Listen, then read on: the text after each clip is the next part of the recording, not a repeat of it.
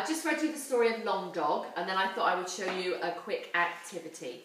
So the first thing you need to do is get a piece of paper, and you need to fold it into three. So we've got one piece here, 2, 3. Then fold one flap over here, open it up, and create another flap so the book looks like this. So here's one that I made earlier.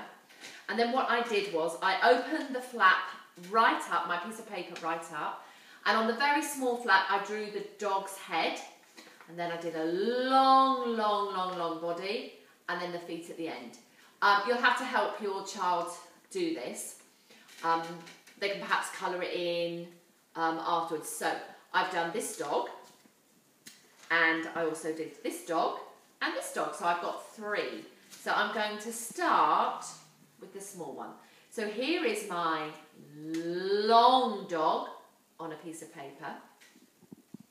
I then did another dog which was even longer, and then my third dog was the longest. See if you can have a go at home. Good luck, bye.